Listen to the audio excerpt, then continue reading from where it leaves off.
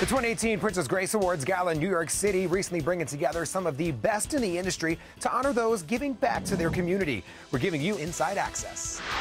From Catherine McPhee and David Foster to Tim and Tyne Daly, the stars came out to support and celebrate fellow artists in theater, dance, and film. It's a critical time for an artist.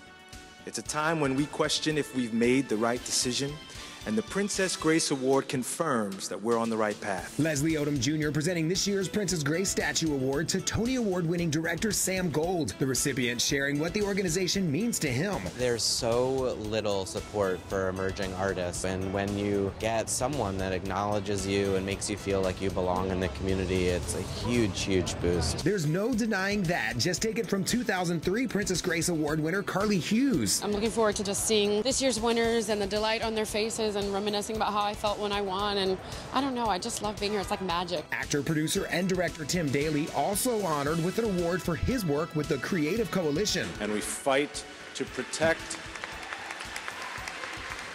and save the National Endowment for Arts, because every year it is under attack, and I think we've been instrumental in saving it. And his sister Tyne Daly agrees, the Emmy-winning actress explaining the importance of supporting the arts. In this country, we think of the arts as something extra, dessert, and they're really green salad.